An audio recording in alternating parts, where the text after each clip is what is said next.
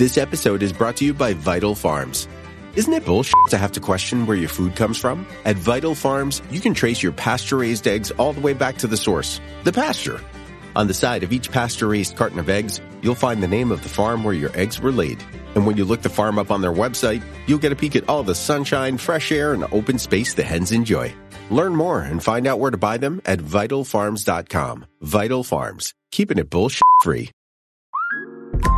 Between the kids being home and hosting, everything in our house gets used up in summer. With Instacart, I can save money by stocking up on all my favorite summer brands. I save time by getting everything delivered in as fast as an hour. And I save myself a sink full of dirty dishes by stocking up on paper plates for the annual summer cookout. Save more on summer essentials? Spend more time enjoying summer. Add summer to cart. Download the app to get free delivery on your first 3 orders. Offer valid for a limited time. Minimum $10 per order. Additional terms apply. LinkedIn presents. Welcome to the Human Capital Innovations Podcast. We're your source for personal, professional, and organizational growth and development, where we share original research, explore industry trends, and interview executives and thought leaders from across the globe. We hope you join us often for practitioner-oriented content around all things related to leadership, HR, talent management, organizational development, and change management. Maximize your personal and organizational potential with Human Capital Innovations Podcast.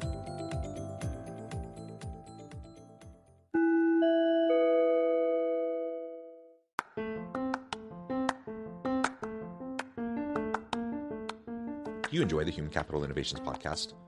Enjoy ad-free listening by going to the Patreon page, and please consider contributing even at the producer or sponsorship level. And please leave a review. Thank you for your support.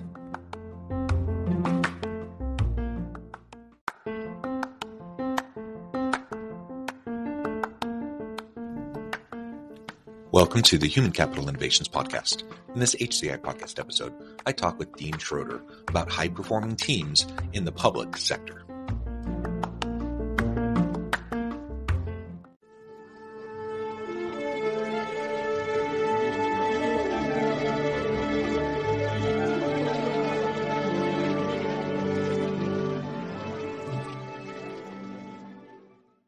Dean Schroeder, welcome to the Human Capital Innovations Podcast. Thank you very much. It is a pleasure to be joining you today. You're joining us from Chicagoland. I'm south of Salt Lake City in Utah.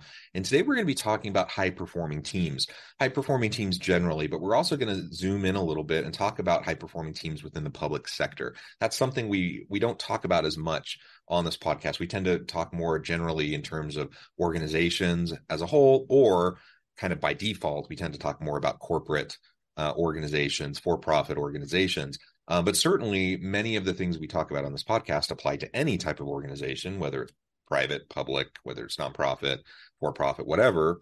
And today we're going to really zoom in and look specifically about the nuances within the public sector and how we can create high-performing, sustainable teams in that environment.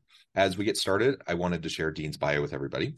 Dean Schroeder is an award-winning author, consultant, and academic. Dr. Schroeder has worked with organizations worldwide, led radical transformations at 4 companies, served on 4 corporate boards. He's the best-selling co-author of Ideas Are Free, The Idea-Driven Organization, and Practical Innovation in Government, How Frontline Leaders Are Transforming Public Sector Organizations. Dr. Schroeder is a senior research professor at Valparaiso University, where he formerly served as an associate dean and founded the school's graduate programs in management. That's just a brief background. There's many more things I could share and highlight, but I'm going to turn it over to you. Anything else you would like to highlight from your background, your career, before we dive on into the conversation? That covers it. One of the most interesting things, though, is this book came about by accident. Our latest book on government came about by accident because we'd always focused on the public sector, private sector, Yeah. But we started getting inquiries, and so we wanted to get to the bottom of what's different.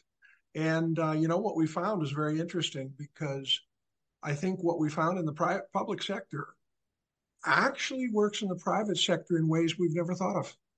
Very good. Why don't we start by just, for those who have never worked in the public sector, you may have stereotypes in your mind about like how government organizations work, or public universities, or whatever. in part either to confirm or perhaps dispel some of those stereotypes or myths. Do you want to walk us through just kind of the fundamental difference that the differences we often see in public versus private organizations? Well, there are some common misperceptions. When I first whenever we were working on it and we shared the idea that we're working on improvement in government, they said, "Boy, they can use it." There's an assumption that you work in government because you're lazy, you don't work hard. The old thing, driving down the street and seeing the street workers where there's five of them and one of them is actually working. What we found in the places we visited, we were in 77 different organizations, public sector organizations in 5 different countries.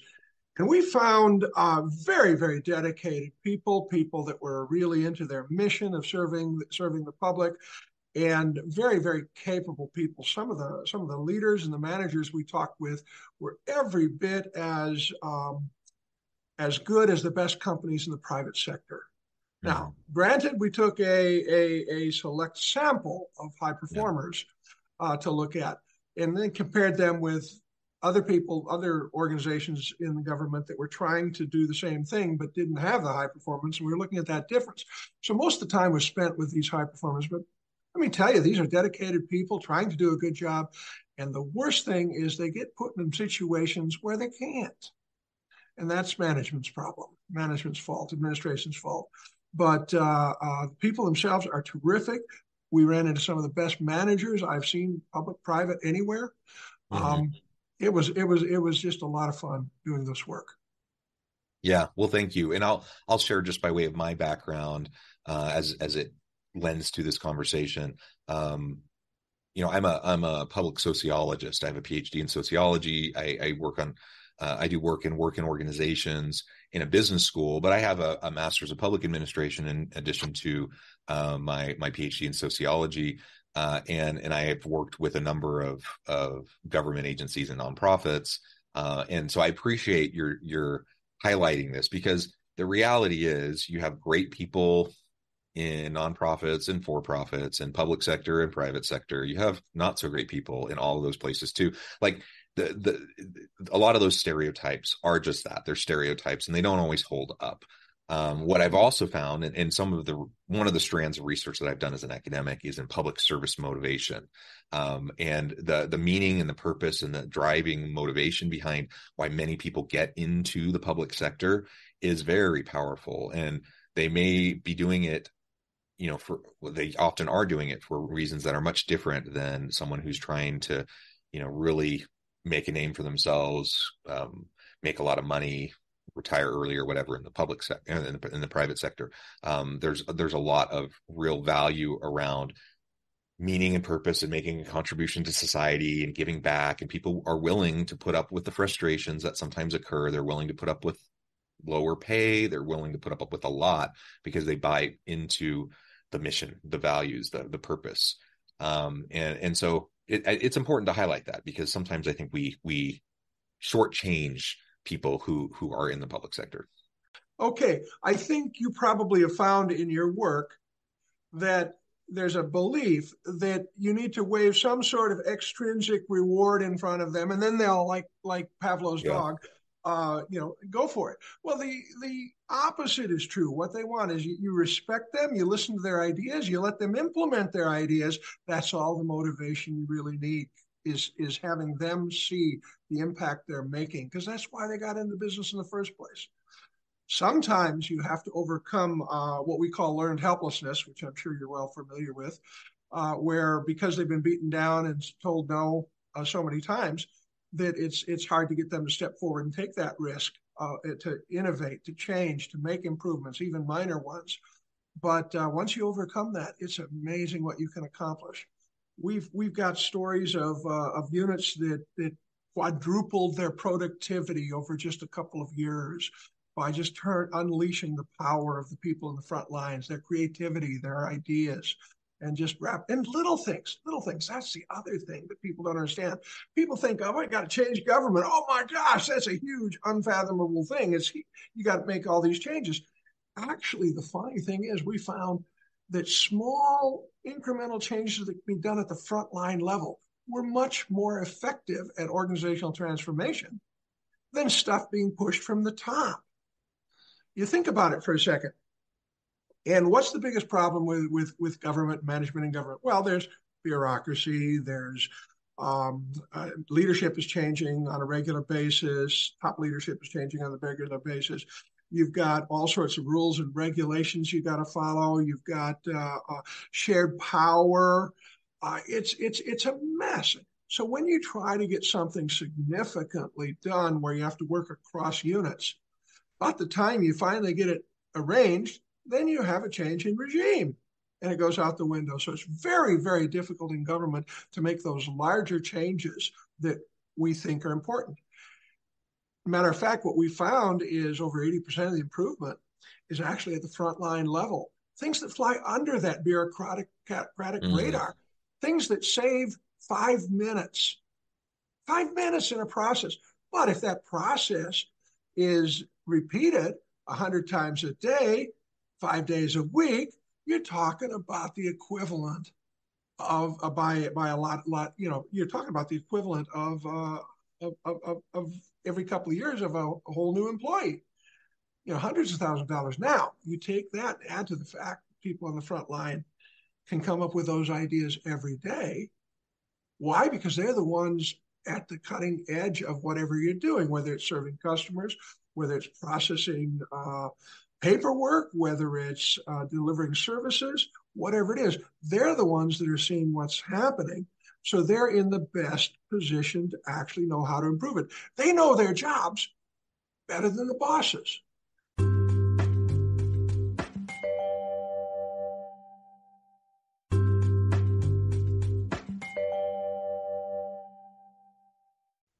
Matter of fact, one of the most interesting stories we ran into was by a city manager, the top level civil servant, so to speak, in a community in southwest Sweden.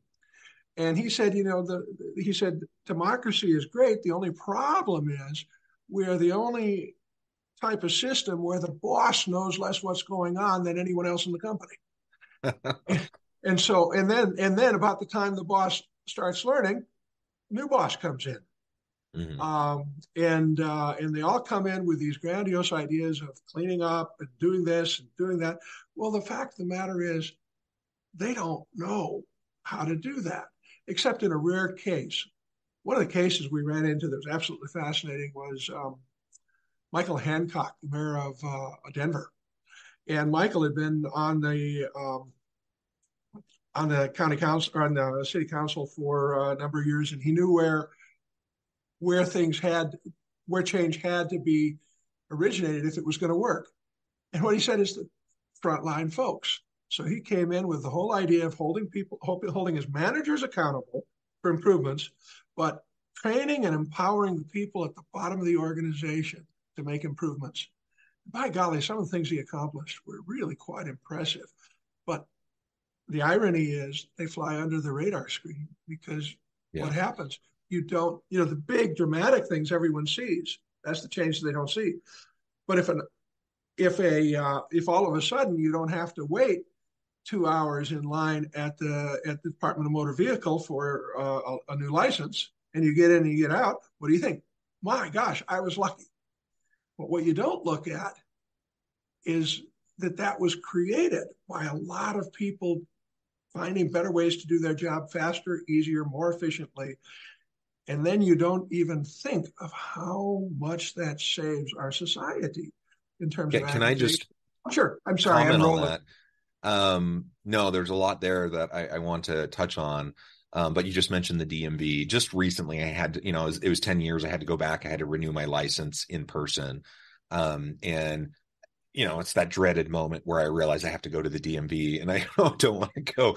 And my goodness, if it wasn't the most pleasurable kind of experience that I've ever had, I don't know. They had completely changed the way things worked from the last time I'd gone to the DMV. I was in and out within 5 minutes.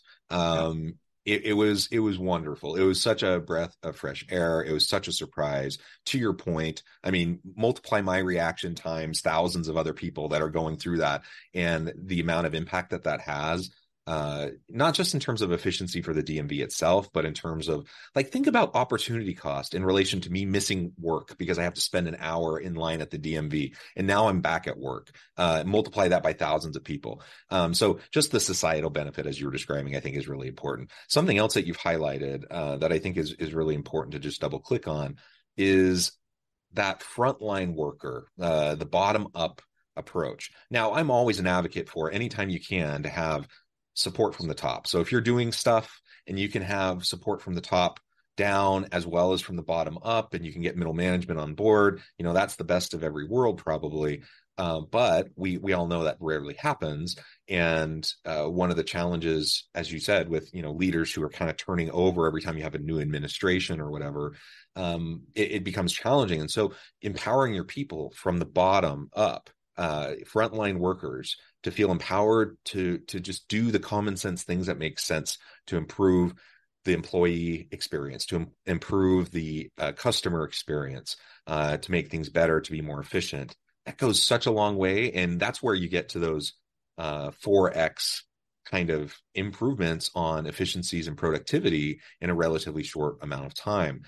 So I'm imagining, as you're talking about this, some of these high performing government units that would rival anything that you would ever see in the private sector, right? Absolutely. The best performers probably outpaced the private sector because they were coming from so far behind.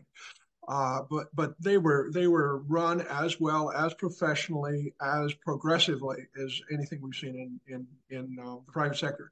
And we've spent a lot of time around the world doing research for our various books.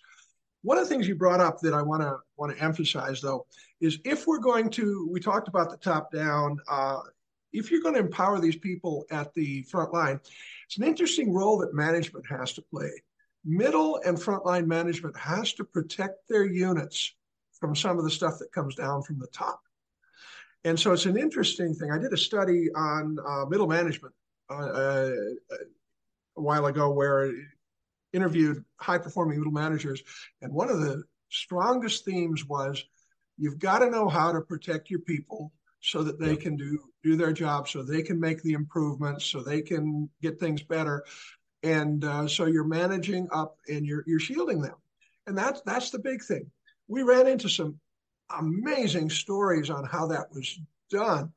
And one of my favorites is New Brunswick, the province of New Brunswick, which is probably one of the more progressive units, in a wide sense in terms of continuous improvement and lean and improvement. They do an excellent job. But the person that ran was sort of the middle manager that was sort of responsible for all of this and promoting it, was extremely effective at surviving the program, surviving administration changes. New regime would come in, new agenda. What she would do is she'd aggressively embrace that new agenda, sit down with them, show how they could use their continuous improvement program to implement it. And it was kind of interesting because whether it was the Liberal Democrats or the Tories, whoever came in, the Liberal Democrats say, we need jobs, we need more jobs, we need good jobs. The Tories would come in and say, no, it's not jobs, we need to support small business. Come on, give me a break. You support small business, they create jobs. It's one hand versus the other. So basically, she was very effective at keeping everything on the improvement vein, just twisting the metrics, shifting the metrics just enough so they really didn't change, but they allowed the new regime, the new set of politicians, to claim that that's what they were working on, because they were.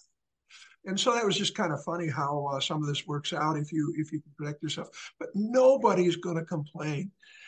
We found in our study we had roughly an equal amount of Democrats as Republicans. And all you had to do was be interested in improving and know how improvement was done at the bottom level. And you get a lot done, but it's just not as visible. That's the problem. So as I'm thinking about this, I'm wondering, obviously the contexts are different. You have a different dynamic, but just like you have turnover in public sector, and let me also just step back for a moment and recognize when we're talking about public sector, there's a lot of layers there, right? So we've been kind of alluding to federal government, but that's one layer. You have municipal, city, county, state.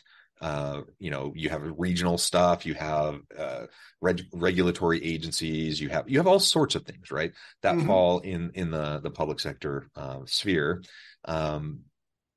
And we've been probably highlighting things that seem more federal government kind of public sector. But the reality is what we've been talking about really applies to any of those areas.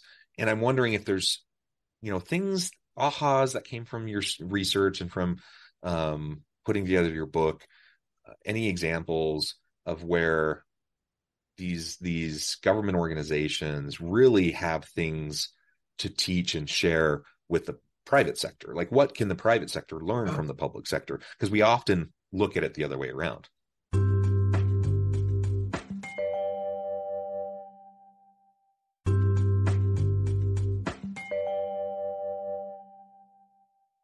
Absolutely, we do, and that's part of the irony.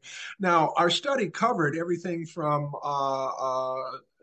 small departments of 30 people, state, local, federal, county, all kinds of things. But there are a lot of lessons, because think about this one for a second. This is the most subtle but the most powerful. When a CEO says, I want this done, this improvement made, he's got the moral authority to push it. The people underneath him click their heels and say, yes, sir. And it gets done. So something like a medium-sized improvement project in an area, he can get it done rather quickly.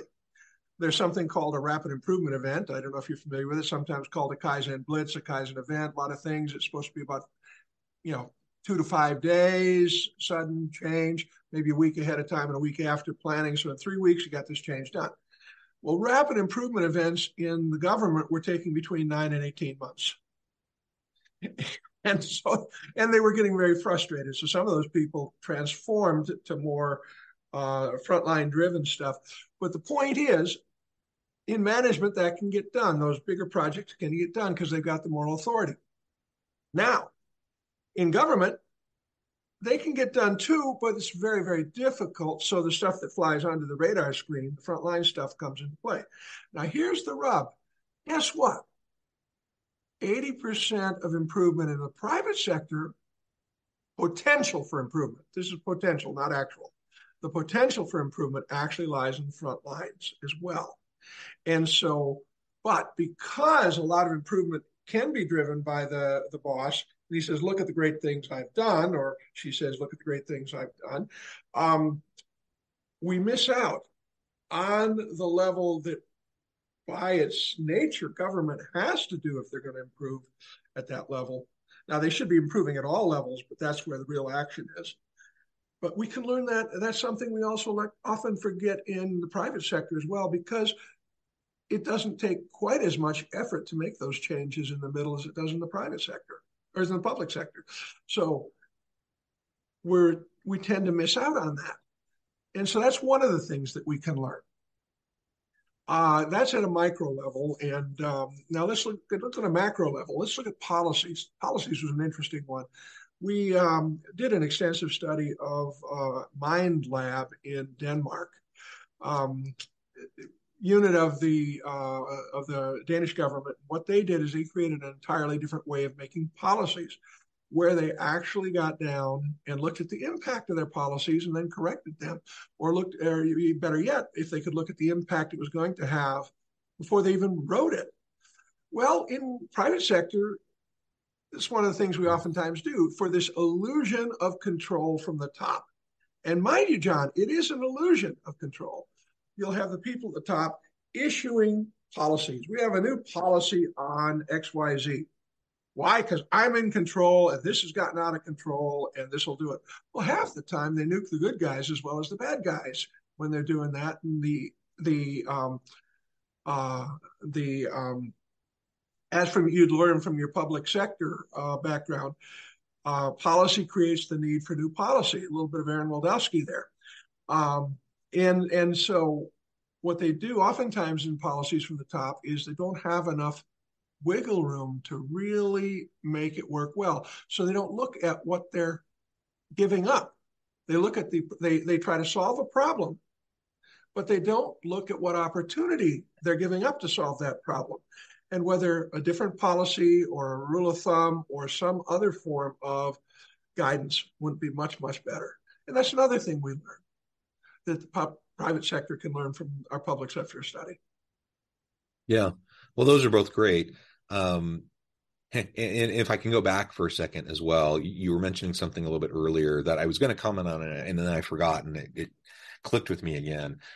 And that is, as you're trying to empower frontline workers, because that's where a lot of these improvements come from. That's where the innovations, the efficiency, the productivity gains often will come from, is frontline. How do you do that, especially if people feel beaten down, if they feel like they've been banging their head against a brick wall for a long time? How do you do that? And you do that by having middle managers that are able to manage up as well as across and down. And you framed it as shielding, that you have middle managers that are able to shield, and you gave a good example of that. Now, it may be a little bit presumptuous, but I'm going to just use myself as an example here for just a moment. So I'm at a big public university, 43,000 students in the state of Utah. I'm a department chair, so I have 20 or so full-time faculty plus another 20 plus part-time faculty. I have to admit, I feel like, because it's a public organization, universities have their own kind of unique conditions and bureaucracies in addition to just being a public organization. I feel like I probably spend the majority of my time as department chair trying to shield my faculty, trying to manage up and trying to help to pave the way for my faculty to be able to do cool stuff, so that other stuff doesn't get in their way, so that they don't get frustrated and just throw their hands in the air and say, I'm not doing it. It's not worth my time or my effort. I have to address faculty issues sometimes, and there's those sorts of things, and I love meeting with my faculty and mentoring and coaching them, and especially younger faculty. But the reality is, most of my time and energy and most of the frustrations and headaches are from managing up and trying to shield.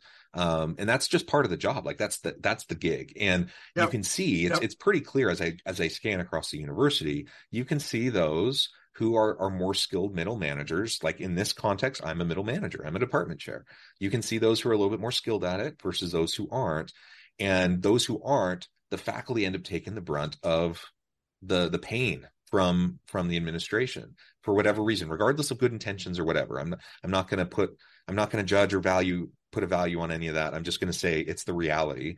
And in that situation, am I just passing it along to the faculty and they have to just deal with the crap, or am I creating an opportunity where they can still thrive? That's the question. And when you're in any environment, any organization, whether it's public, private, for-profit, nonprofit, whatever, when you have leaders that can help to pave the way, to empower you to do great work, that's when great things happen. Absolutely. I can't agree with you more. You sound like one of those excellent department heads that knows how to protect their people so that people can serve the students better, and at the same time engage in their careers more effectively. Now, there's an interesting corollary to this, and I'd be curious to know your background. But this played out both when I was doing turnarounds and as a administrator at the university. When you can't protect them, when something comes along that you absolutely cannot protect them from, you protect them from most of the stuff, and they sort of get to know that after a while. What I found that really surprised me, because faculty love to complain, workers love to complain. Well, every once in a while when there's something you can't protect them with, what I do is I say, look, guys, I can't protect you from this. This is coming down from the top. We've got to figure out how to handle it. And I'm expecting all sorts of grief coming back from the faculty, complaints, say, oh, I says, I know this is going to get in the way. You know what I've discovered? When they understand that you protect them from a lot of the stuff, I've been surprised how they step up with creative ways of addressing these issues themselves without complaining and just get right down to work and get her done. And that's what has really surprised me about that is the corollary of when you can't protect them, just be flat out honest and explain the situation. Yep. And I've really been surprised at how, whether it's frontline people, and I used to do turnarounds and be engaged with a lot of frontline people in turnarounds and organizational transformations. I've been stunned at how understanding they are and how supportive they are if you've done your job and you let them and you be honest with them. Yeah, well said. Dean, this has just been a really great conversation. I know at the time I need to let you go here in just a moment, but before we wrap things up for today, I wanted to give you a chance to share with the audience how they can connect with you, find out more about your work, and then give us the final word on the topic for today. Sure. You can always get me at my website. The title of my latest book is Practical Innovation in Government, which is available on Amazon. If you just want to ask a question, just go on my website and click through and ask a question, and I'll gladly answer it. And if it's more than just a quick email answer, we'll set up a phone call. Dean, it has been a pleasure. I encourage the audience to reach out, get connected, find out more about what Dean can do for you. Check out the book. And as always, I hope everyone can stay healthy and safe. They can find meaning and purpose at work each and every day. And I hope you all have a great week.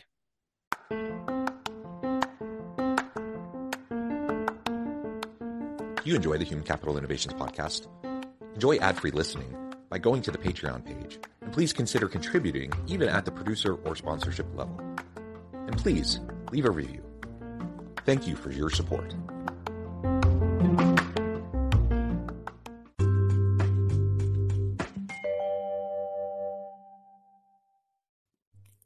Thanks again for joining us for this episode of the Human Capital Innovations podcast. I hope you stay healthy and safe and that you have a great week.